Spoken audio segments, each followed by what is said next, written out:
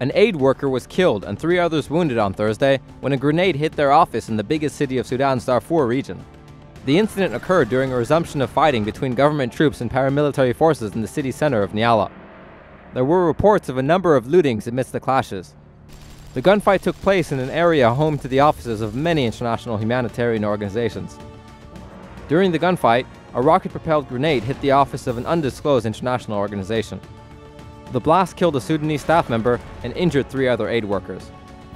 In a separate incident, 3 Nigerian peacekeepers were wounded after they were ambushed by unknown assailants on their way to Nyala on Wednesday.